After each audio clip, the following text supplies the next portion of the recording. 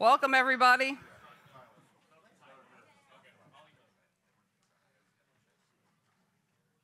So good morning, and welcome to the BEDC's April meeting. For those of you whom I haven't met, my name is Cindy Canarney, and I'm the current board chair for the BEDC. We'd like to welcome both our board and general members to today's meeting. We also have many guests and members of the media joining us, so welcome everybody. Thank you to today's meeting sponsors, the Bloomington Board of Realtors, and thank you to our 2023 sponsors. The BEDC is funded by membership dues, private, public, and some local government funding. Our special programs and projects are built on the additional generosity of our sponsors. Our partner circle sponsors are German American Bank, Indiana University, and IU Credit Union. Our executive circle sponsors are Cassidy Electrical Contractors, HFI, Forvis, Old National Bank, the People's State Bank, and Weddle Brothers Construction Companies. Our leadership circle sponsors are Bloomington Meadows Hospital, IU Health, and the Bloomington Board of Realtors. Annual sponsorships are still available for your consideration, as are tables for the State of the Bloomington Regional Economy meeting in June. So please see Stacy Murata for more information on those. So before we begin today's forum, we have a special recognition for 3 of our longtime board members who are retiring. Chancellor Jenny Vaughn of Ivy Tech Community College, Bloomington. Jim Murphy, president of CFC Properties, and Steve Abbott, who's the general manager, CFO of Cassidy Electrical Contractors. Jenny wasn't able to attend today, but Jim and Steve, I believe, are here. And so we invite you both to come up to the front as we have a small token of our deep gratitude for each of you. Jim's not here? Okay. All right, Steve, you get 2 presents.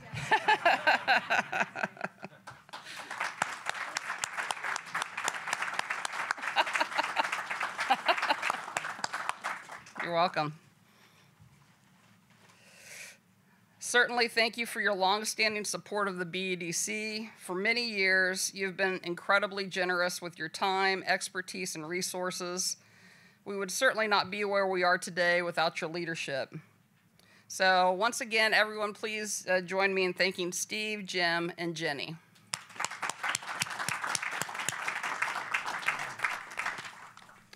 And now on to the main program.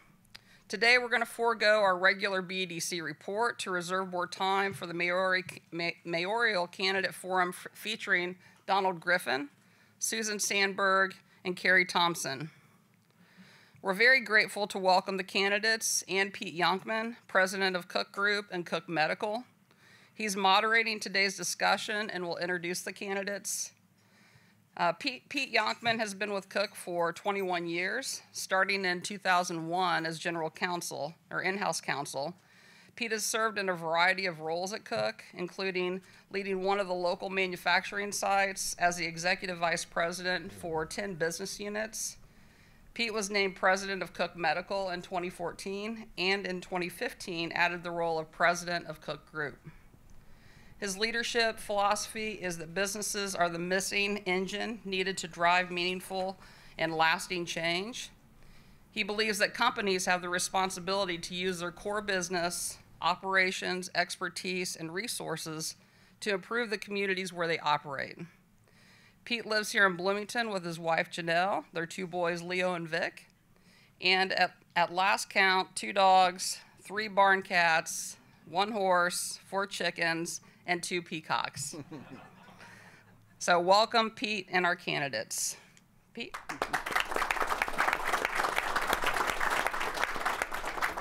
Good morning, everyone. Thank you all for coming. Thank you for joining. Thank you to the BEDC for hosting this event. I'm very appreciative about this opportunity. I just want to say I spent some time before this meeting to do a little bit of research on the candidates, to watch the debates, read their websites, the positions they've put out. And what I came with, I suppose I think a lot of us are jaded about American politics at some level. It's not exactly the way we all want it to go. But as I was watching this campaign, I was struck by this is 3 really sincere people, good people who have some differences. They have differences of opinion, but they put them out in a way that I thought was very respectful, and I feel very good about that. So I think we should give them a round of applause for the way they've conducted themselves. And I also, because of the candidates we have, I thought we'd be able to, this is an interesting forum. So often when we hear from candidates, we hear from them in sound bites or 90-second answers. This is a forum to have a conversation, and they've all agreed to that we just have a conversation and get to know them and have an opportunity to speak in a little more nuance about what they believe and how they would operate as the mayor of Bloomington. So rather than doing introductions, if you don't mind, I'd rather have the conversations. I think everybody knows you. Let's do it. Yeah. Let's get to it.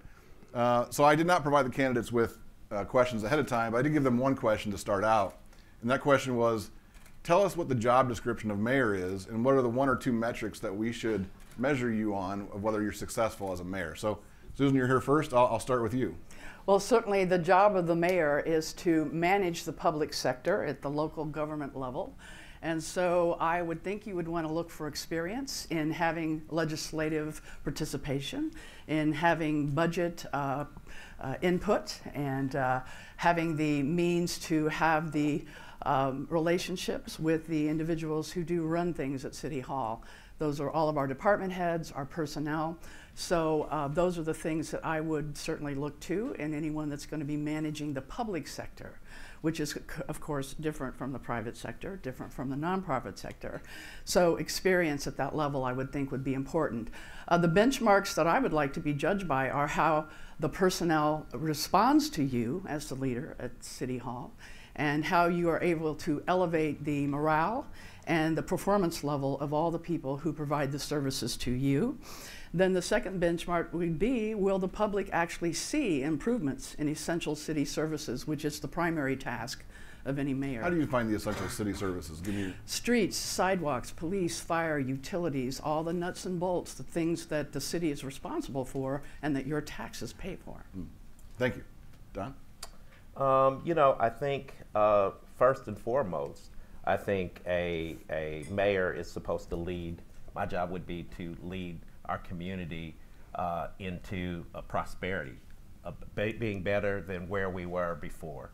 I think that includes job creation and livability, how people live and how they, and the fact whether or not people want to live here. It's very much like a business, right?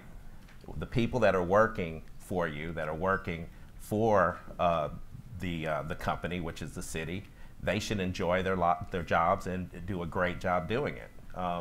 And then the product is creating a sense of community, and so I think that would be my primary function, creating an environment that is successful and fruitful for all.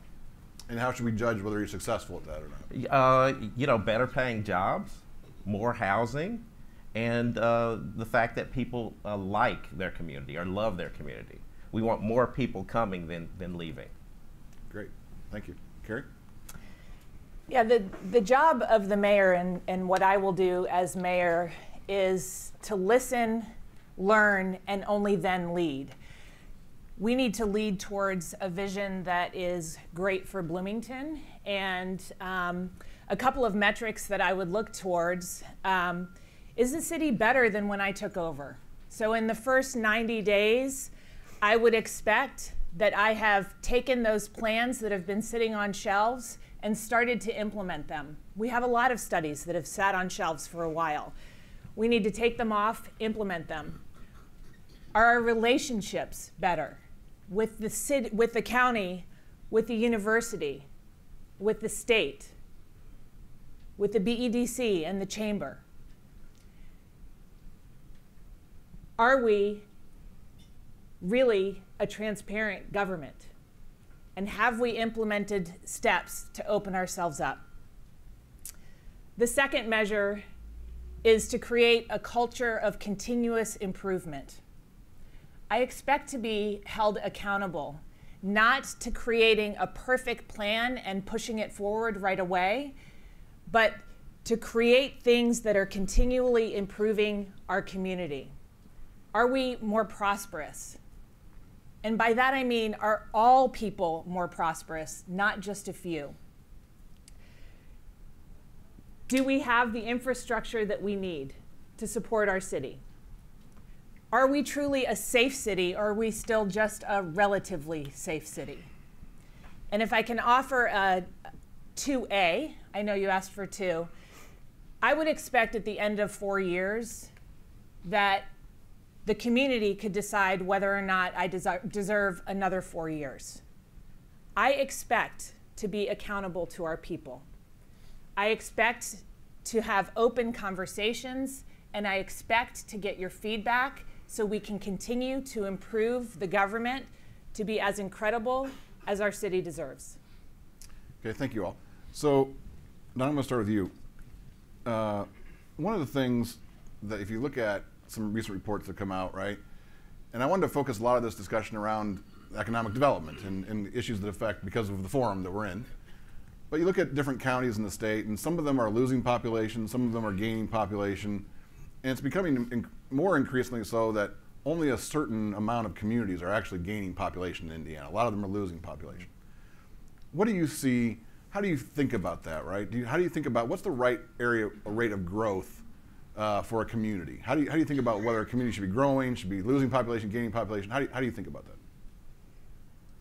Yeah, for you. Oh, for me first? Yeah, sorry, as far as my community, Bloomington and Monroe County, I want it to grow. Now, I want it to grow responsibly. I want it to grow and allow our character that's in place that gets people to live here, that gets people to want to live here.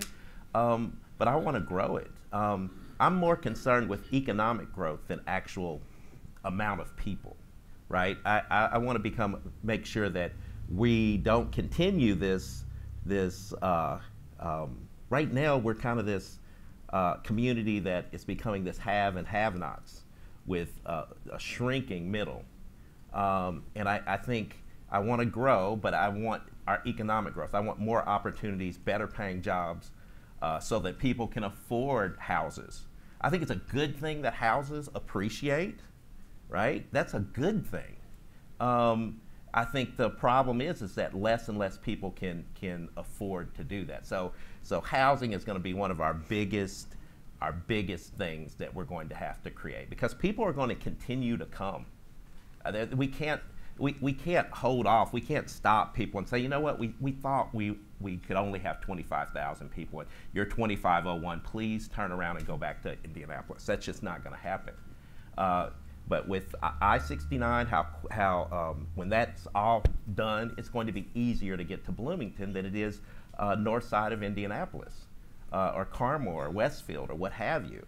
So we need to realize that Bloomington, it's not going to, growth is going to happen. We have to make sure that we're leading that growth. Can I ask you a follow-up question there? So Sure. You talked about in the beginning, you said not losing its essence, or its whatever makes Bloomington Bloomington. What is that? Dude. This is the weirdest town ever. I mean, it's diverse in a way. When I think about diversity, you know, different types of religions, different types of races, but it's also, you know, I grew up here. I grew up on the west side of town. In fact, I'm not really a Bloomingtonian until I became an adult. I became a Bloomingtonian. But before that, I lived in Van Buren Park and on the far west side. So I'm one of those Monroe County residents that are getting ready to be annexed, I guess. Sorry, that's a joke, right? That's a joke. You know, if you're not experiencing going to the opera one night and then going to the county fair, or going to an apple butter festival or a persimmon thing, then you are missing out on everything that Bloomington and Monroe County has to offer.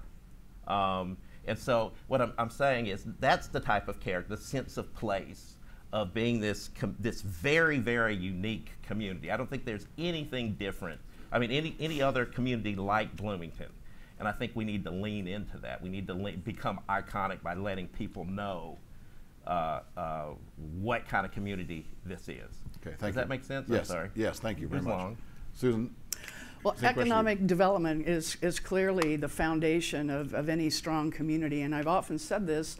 I work a lot with the nonprofit sector through the Jack Hopkins Social Services throughout my tenure on the City Council. That's been a major focus of mine. We do have poverty in this community that I'm very well aware of from that work and having access to the various organizations that assist. But economic development is critical for us to have the funding to be able to assist those who are on the lower end of the economic scale. And livability and the focus on quality of life, that's something that all of us talk about in the public sector. And how do we enhance that in order for you in the private sector and the individuals in the nonprofit sector who are assisting those on the lower end? You know, how do we help you? And I think that's why my focus throughout my campaign and throughout my tenure, 16 years on the City Council, dealing with these things, is to make sure that the essential city services are there, because obviously people come here and stay here because of that quality of life. We have, you know, solid public safety. We have emergency response. We're able to maintain streets, sidewalks, all the services, once again, that I've referred to, that make people want to come here and stay here. And so keeping those essential city services well-staffed and well-funded, I think, is a critical piece of the quality of life that, again, will encourage people to stay here. So I agree with you. I think the question is, that's a core part of what a city does. People might be attracted to that. And I think that was my question is, what's the right rate of growth in your mind? How do you think about growth in a community like this, right, where you want to keep those things? Growth needs to be planned for. We need to be looking at the trends. We need to be projecting ahead and planning for either a shortage, a shrinking, people leaving, or people growing. That growth needs to be responsible. It needs to be incremental. And it needs to be well funded. And that means our infrastructure, that means our personnel, our ability to stay up to pace with the growth needs of the community. That requires you to surround yourself with professionals who know how to make those projections and be ready and have the funding available to have that quality of place, that placemaking. Now, I know why I stay in Bloomington. I came to school here and got my undergraduate studies here, and it was the culture. This is a Bloomington that is a very special place in the state of Indiana with respect to Indiana University and all the cultural amenities. We've often said we're a small city with big city amenities. And if you are bored in Bloomington, you're not looking at the right calendars, because there's plenty to do here for all kinds of taste, all kinds of preferred activities, and that's leisure, and that's arts, and that's culture, and that's educational because of IU. So as a follow-up to that, if you were to say, if Bloomington lost one element and you were really sad about that, because what would it be that you'd say, boy, I hope it doesn't lose this? I hope it doesn't lose that diversity of culture. I mean, there is opera, there is country music, there is rock and roll and jazz and everything in between. And those choices, I think, Bloomington having the multiple amount of choices in our livability and quality of life, I think, would be sad if we lost any of that. Yeah. All right, Carrie, I'm going to turn that to you now. So talk about your view of growth, and then what is it that you think makes Bloomington special?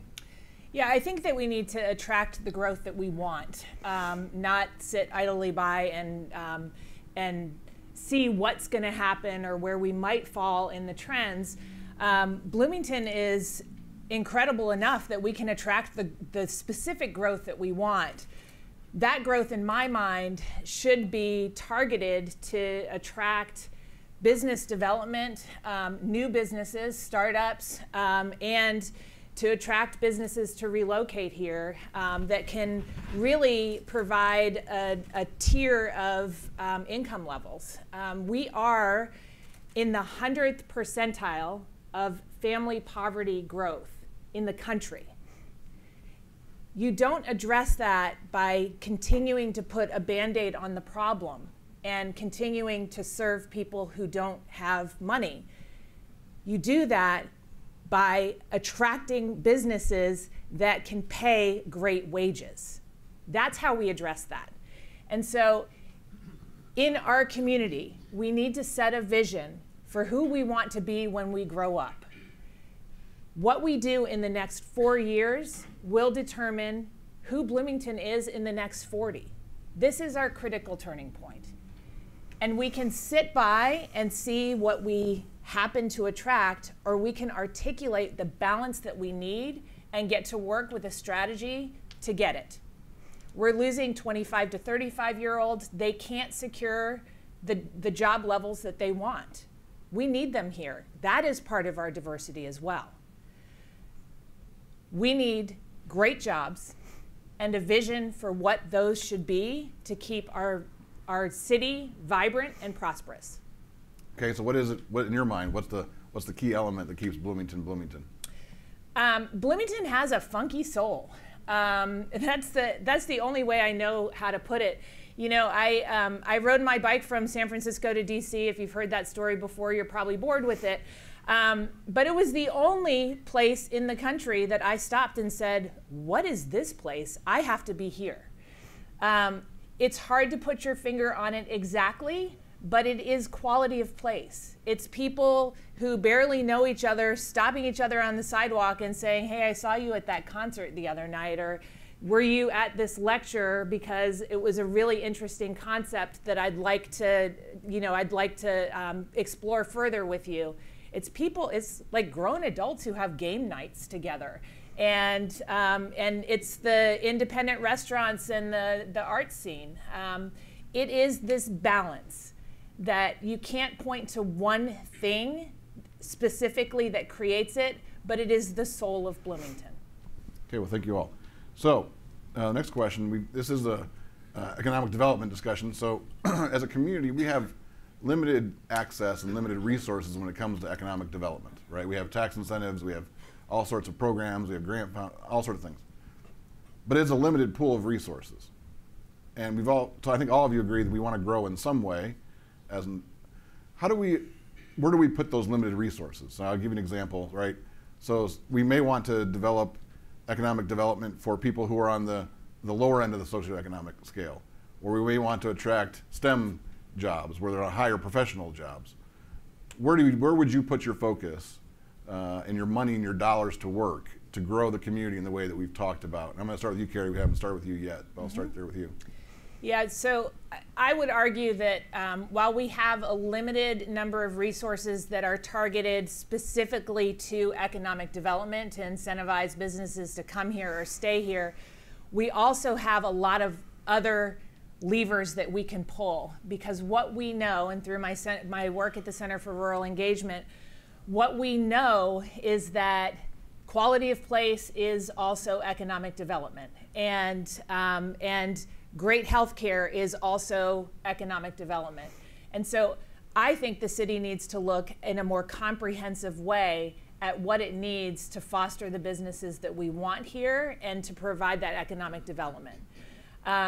In terms of where I would directly focus the specific economic development dollars, I'll reiterate that I think that that attracting and keeping the companies that have a tier of jobs, so not just a CEO and a VP coming in, but that have at least the promise of developing a whole spectrum of income levels, is really where we need to focus in Bloomington. So if you were going to write, if you're in your administration and your first big success on economic development, give me the headline or the story of what that is. Oh, I think that headline would be that the Thompson administration has secured the most promising startup in the country that has 20 new employees now with a growth trajectory of 300 in the next 5 years. Okay, great, thank you. Susan, we'll go to you next. Well, certainly when you take a look at any community and you're trying to develop your economic prosperity, you want to look at your strengths. And we have quite a few strengths. I think the basic employers here in the metro area, if I'm not mistaken, Indiana University, Cook, Baxter, MCCSC, and IU Health. Those are kind of the mainstay employers. And we have focused on the biotech, biomed industry. We are now putting a focus on our tech industries with our trades district development that John Fernandez and Pat East are going to be heading up. And I think those are strengths we already have. I see major strengths in the arts that are kind of untapped. Again, we have more arts and artists and people who appreciate the arts in this community than many large-sized cities. I think we could put a little more focus on those as job creators and also creating opportunities in other industries that support the arts. So that would definitely be a newer focus that we might look at. But strength-based is the way to go. Where do we already excel, and how do we do more of that? How do we incentivize? And of course, when you're looking at the public sector, one of my big platform pieces is collaborations and partnerships. The city of Bloomington, we don't create the jobs, but we partner with those of you in the private sector who do.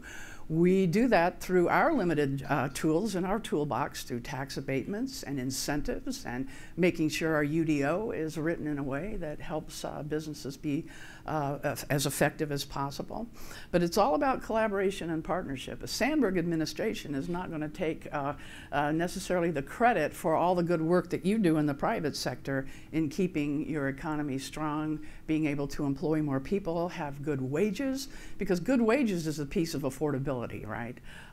If people are not able to afford the housing in the community, a lot of that is because our wages are relatively low for the cost of living here. And so that's definitely would be an emphasis of mine in partnering with you in the private sector. How do we improve upon the strengths we already have and even look for new opportunities for new business to take hold? Okay, so give me your headline. Your new mayor just had a big success in economic development. What is that? My headline would be that the trades district is fully up and operating and to capacity and creating all kinds of great new jobs with great new wages to improve that energy. And that will not be my doing, that will be the doing of John Fernandez and Pat East with my cooperation. All right, well, thank you. Don, talk to your philosophy there. You know, sense of place and creating a Bloomington that's iconic. I think I've mentioned that before. I think arts.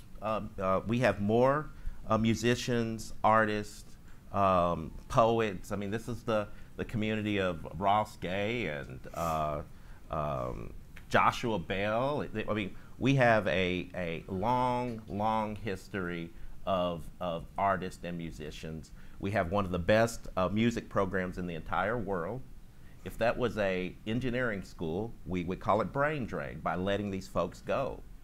I want to help them foster a community around investment around music and arts and create a sense of place. So we have places for people to perform, places for people to create music and content. But I think we look, our 23 to 33-year-olds are leaving. We're not able to recruit and retain those folks because even though we think there's a lot to do, for them it's not a lot to do. There's not enough things to keep them here. I know a lot of you folks are actually job creators, and you're experiencing trying to keep these folks here. So we have to create we have to make Bloomington really cool. We have to make it like an Austin or a Boulder. It doesn't have to be Austin. Don't get, Austin has its problems. That's not what I mean. I'm saying we need to become who we are. We need to lean into being Bloomingtonians and not just the idea, because we get people coming here and they think it's going to be a community of diversity and inclusion and all this other stuff.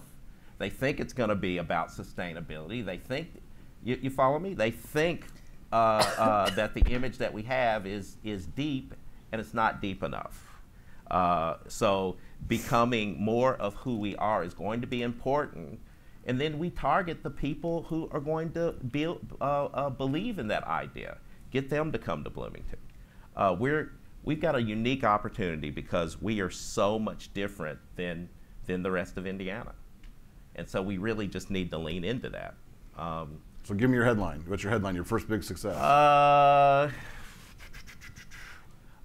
Bloomington gets Cook brings 5,000 more jobs because Well played. yeah, right? Yeah. 5,000 more jobs because everybody's knocking on the door to come to Bloomington because it's so awesome. That's what We're going to have a little bit hard time finding a house for him. Well, yeah.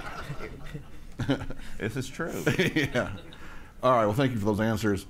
I want to actually hit on that topic. You talked about recruiting and bringing people to the community. One of the things that I'll just give you a share out my experience, our company's experience with recruiting is we're recruiting professionals, so engineers, scientists, things like that. One of the things we hear a lot is that they're choosing Ellettsville or Greenwood or south of Indianapolis, especially with 69 being so easy now. They're choosing other communities because of the cost of living. Sure. The increase in housing costs. The other thing that's disturbing to me is we're talking to younger kids who maybe their first job is working in production for us, and they're saying, we're not coming to Bloomington either because we're not even close to being able to afford that, or it just doesn't represent where we want to be. So you talked about a little bit about this, but I see our higher end professional folks with their higher end paid wages moving away, and I hear people on the starting scale are also moving away. Talk to me a little bit about how you think we should address that issue, because it speaks to the breadth of the opportunity that we're missing as a community. And so, Susan, I'm going to start with you on that one. Well, absolutely. And the type of housing that we find ourselves having shortages in are the types of housing that I believe you are building for your workforce in other counties, in Owen County and Orange County. And so the city of Bloomington, the mayor of Bloomington, with the assistance of the planning staff and the plan commission, we can take a look at our unified development ordinance and see, are we incentivizing the right kind of housing? The housing that the individuals that you're talking about actually want, in starter homes and more affordable homes, and then where can that be built? And so that's kind of part of my plan for how do we get a handle on housing affordability. And housing affordability is what your income allows you to afford, right? And so that's going to be a range. So we need a range of housing options that I don't think we've quite hit on the right formula yet. We're seeing things being built now that are not exactly in line. And Bloomington has always had the issue of being one of the most expensive real estate markets in the state. And I'm not exactly sure why that is and how that is. I want to talk to all of you in the industry. How do we get a handle on more affordability in our housing? Because it is an issue, and people are commuting in from other places where they can find affordable housing and yet be able to keep the jobs that they want here that you provide. So it is a puzzle. Affordability of housing has been a problem ever since I joined the City Council in 2007. It's been an issue that we have struggled with, and we do need to partner with all of you industry professionals who do real estate and who do build things. Let's build the kind of housing that people are needing, and let's try to bring it in affordable rates and so identify give me your pitch. where. Give me your. You're helping me recruit a new engineer to cook. Give me your pitch about why they should come live in Bloomington. They should come live in Bloomington because Cook is a great place to work, and I would absolutely encourage them to consider that. I would need to work with you on that pitch, but again, I go back to quality of life. Is Bloomington the place that you want to bring your children? Because we have good schools here, we have a good healthcare system here, we have good city infrastructure that is supported by police and fire and our public works. So I'll do my part as long as you in the private sector are able to do yours and recruiting the best and the brightest. Okay. So now I'll go to you next. Yeah, more housing is, I want more housing. We all want more housing.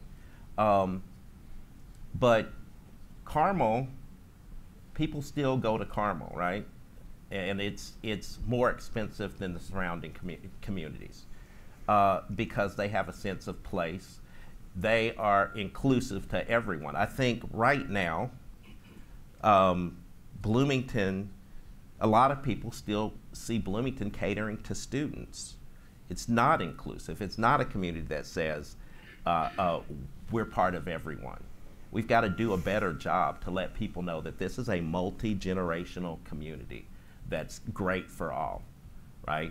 So, because people will pay more to live in a place that they want to live. You'll pay more for coffee. You'll pay twice as much more to go to the coffee place that you want to go to. We need to be that. And I think what's happening is, for so long we've been able to say we're really, we're exceptional, and we are. But I think the other communities around us are raising up their quality of life, and we're kind of sitting on our laurels. And people are going to Greenwood and Center Grove and Bet Lawrence County, and you know what, we actually want the surrounding counties to benefit from the growth of Bloomington. But I think it's not just finding more housing opportunities within city limits, and folks, because we're talking about the county here. The county has got to play their part when it comes to this affordable housing and housing crisis that we've got, right? They've got to allow more density in the county so that we can have more, different types of homes, so that there can be more quarter-acre houses with picket fences or what have you. Yes, Bloomington, we can help create more different types of housing, the missing middle, whether they're, plexes, hate that, I know some of y'all hate that word, but it's gonna have to happen. More density on lots that are underutilized, a property that the city owns to make it more affordable, because maybe we keep the land, we own the land, or, there's all kinds of ways that the actual city of Bloomington can create more housing opportunities. But the county's gonna have to do their part if we're gonna make this all work. Give me your elevator pitch. I'm an employee thinking about moving to Bloomington. What's your elevator pitch? Elevator pitch. Jeez. I don't know. Great place to live. One of the best places to live. Bloomingtonians are different. I don't know. I'm sorry. It's the morning, y'all. Just give me another hour. I'm not a morning person either, so we'll struggle through it together. Carrie? Yeah, I think it's really clear to most of Bloomington that we need housing at all levels. It's not just workforce housing. It's executive level housing. It's the truly affordable housing, and it's everything in between. The average days on market last year for a house last summer, 6. We don't need to do a study to say we have a housing problem. There's not enough inventory here. And that is at all levels. And so we did do, in 2020, an assessment of what kind of housing we need. We have those numbers. Yes, we've probably changed that some, but the data's there. And it has the ratios of income levels and everything.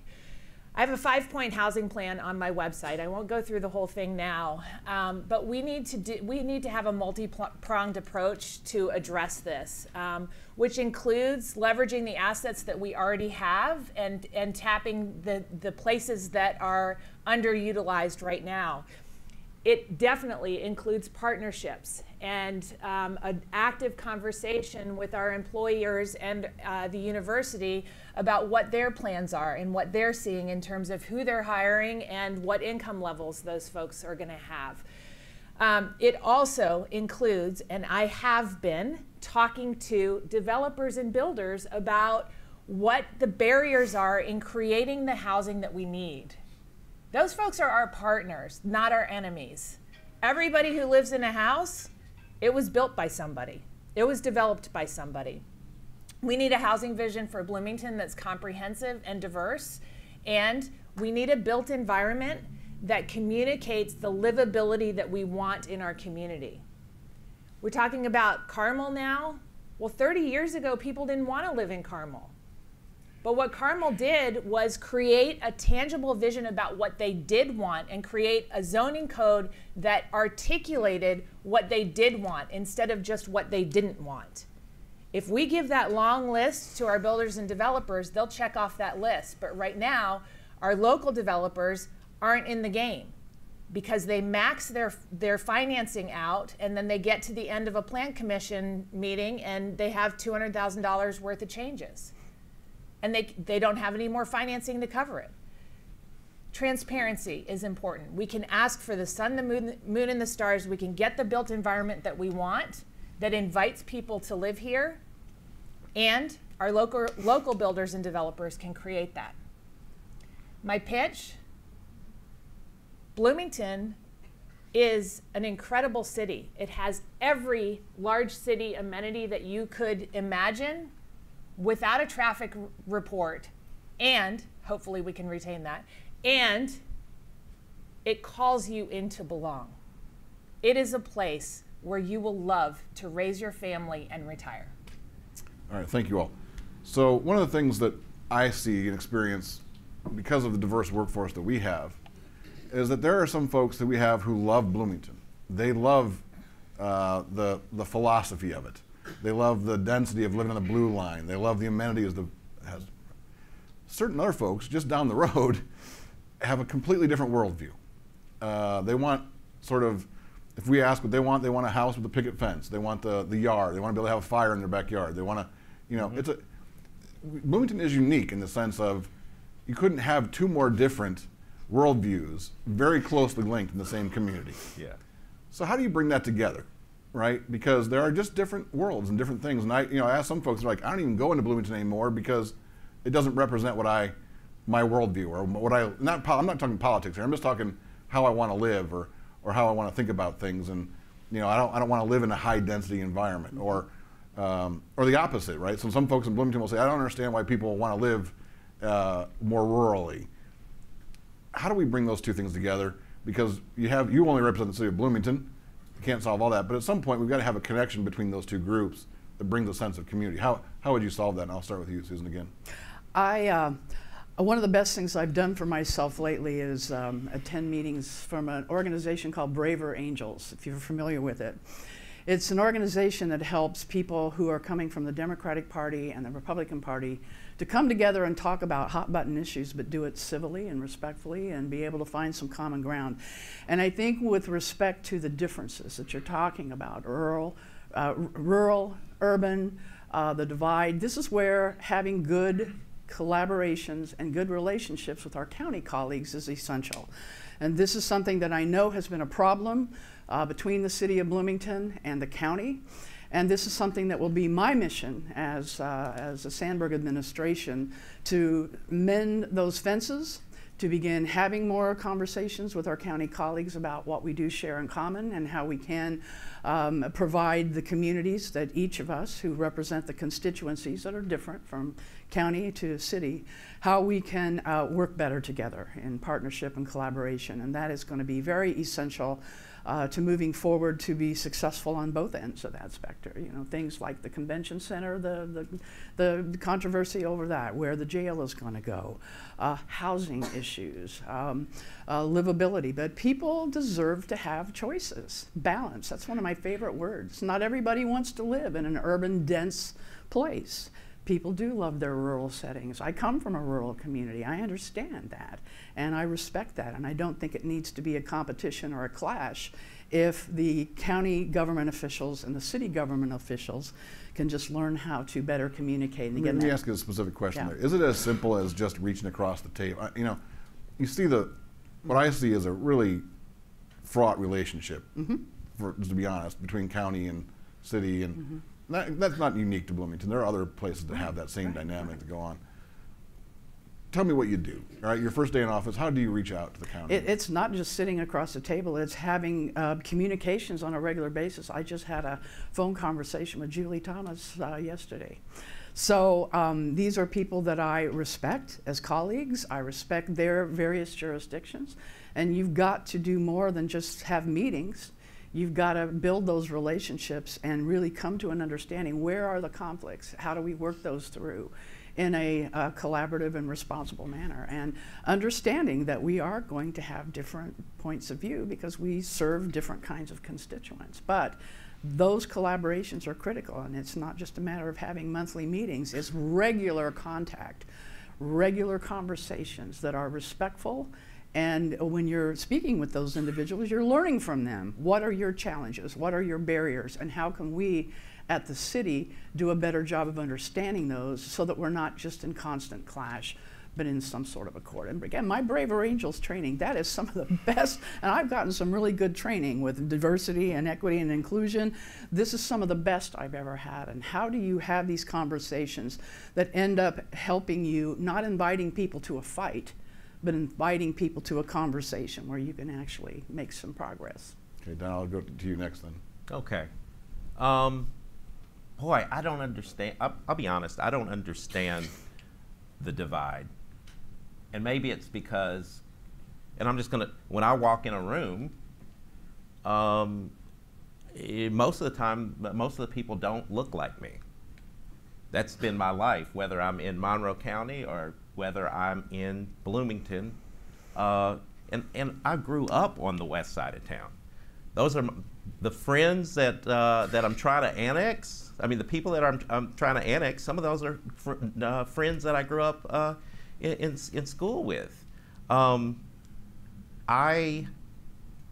went to University Elementary School. Anybody have any children that went to University Elementary School? Or, okay, so what's great about that community, I mean, from day one, you have so many, you're surrounded by a lot of people that don't look like you. But they also don't have, there's this tapestry of different types of people. And I wish we as adults could experience that, of being comfortable with just with being one of many. I don't know if that makes any sense, but you have 100 different nationalities going to this one school. And so even though I went in and I'm, maybe the only black kid in that room, I'm looking around the room and there's a Chinese person, and then there's a Latina. There's in just the diversity, that idea. And then you got some folks that are from the hill, we used to call the hill country. I'm sorry. I can't think of where the area is called now. Isn't that a shame? But anyway, but just there's a diversity of people, and I think we have to have that same idea. So when I'm, as a real estate agent, I have to go into these communities all the time that where I'm the first, it's the first time they've seen someone like me, and I'm knocking on their door. And there's this thing I call one true thing.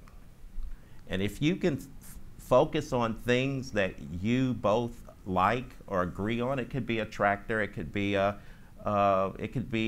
type of car that you drive, it could be a set of earrings. But you find that commonality. Sometimes a lot of times it's music. And you start every relationship that way. I think that's what we've got to do as a city and county. We got to come together and say, this is our one true thing.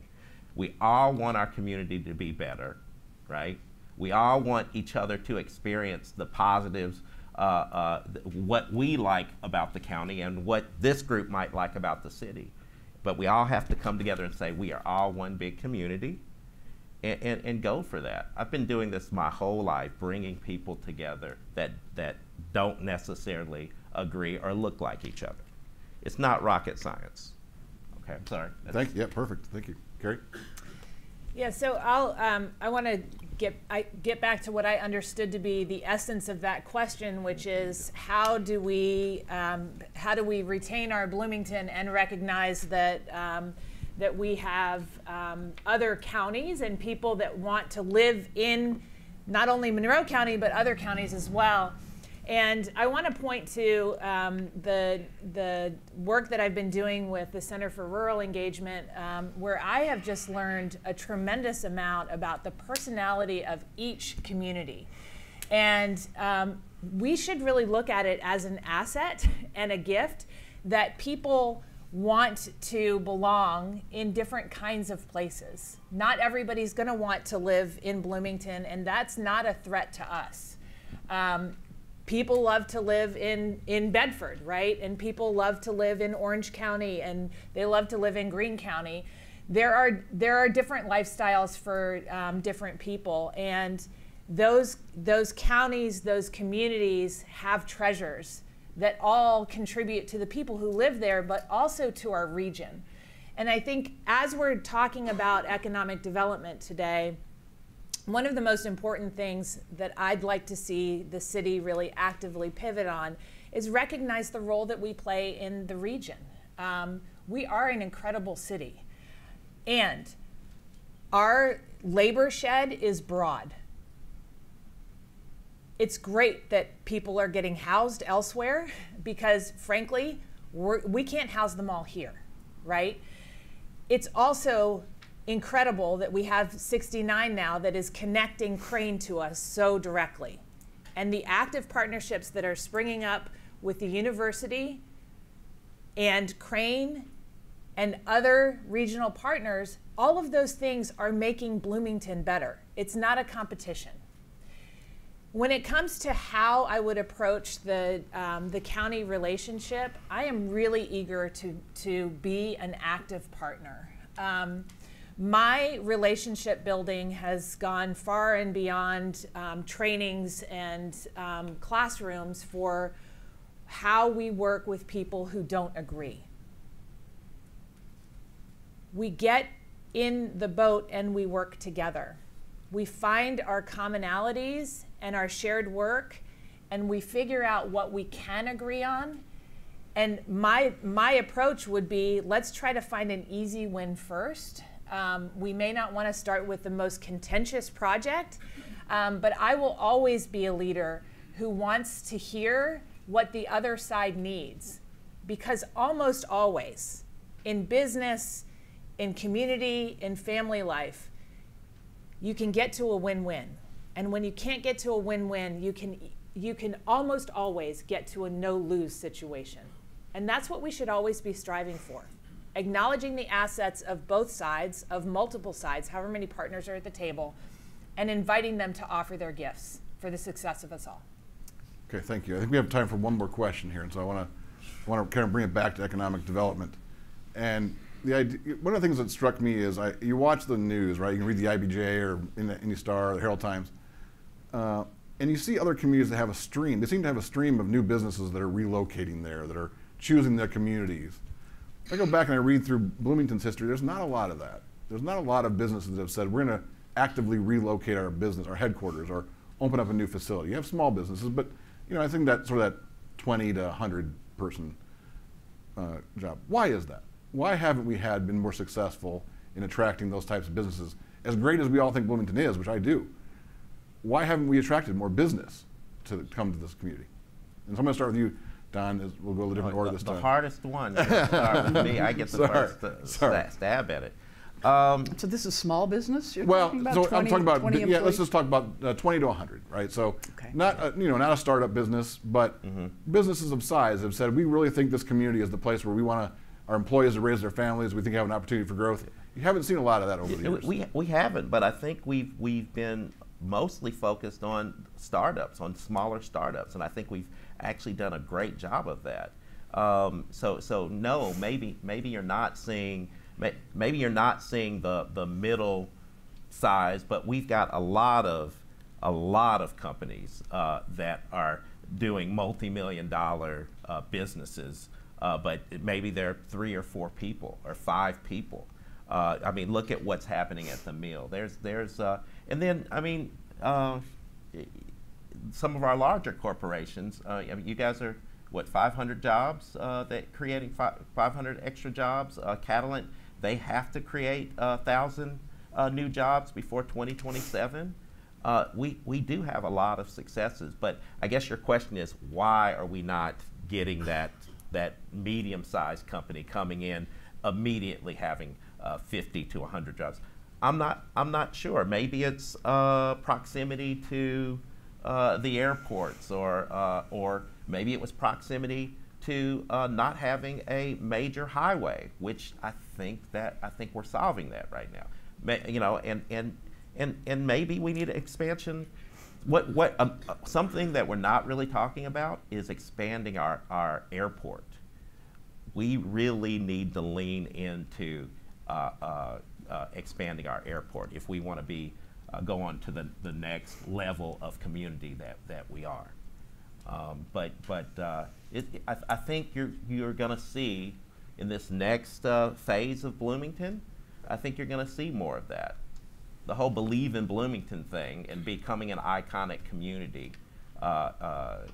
is focused on letting folks know who we are. Okay, thank you, Carrie. We'll go to you and then come back to Susan.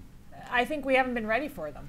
I don't know how somebody would bring in 50 new employees here. They don't have a place to live. And, you know, I'm excited about the Trades District, but frankly, we heard that it was shovel ready 6 years ago, and it's been a really nice lawn to mow. I'm glad Fernandez is on board now, that we're getting this ready to go. We need to ensure that that truly is shovel ready, that when the companies are ready to come here, they know exactly the kind of building they can build and they can move right in. So I would say we can get them. We have to keep all of the various things that we've been discussing here activated and moving forward, but frankly, I don't think we've been ready for them. I'm ready to prepare our community to attract these businesses. Okay, thank you. Susan?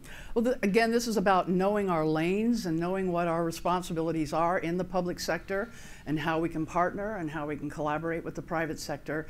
In my 16 years on the City Council, I'm really proud of the fact that I've been able to develop relationships all throughout the terms with the Chamber of Commerce and with the BEDC, who the BEDC is primarily the driver in taking a look at properties and trying to see where there might be shovel-ready places for a new business, and it's their job to reach out and do that recruiting.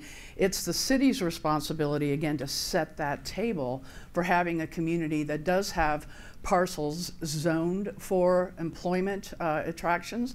The reason why the City Council did reject the Fullerton property for a possible jail site is because that was zoned to be an employee attractor.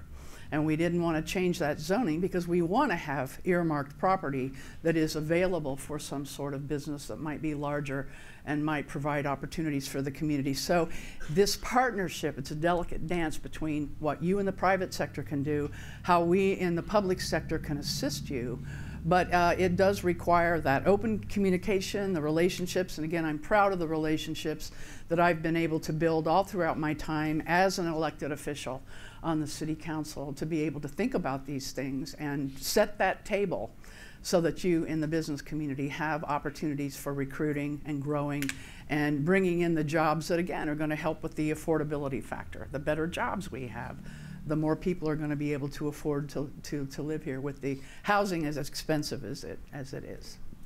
All right, well, thank you. We're at the end of our time. Thank you all for spending time with the candidates. I think we should give them a round of applause. They have done a really good job.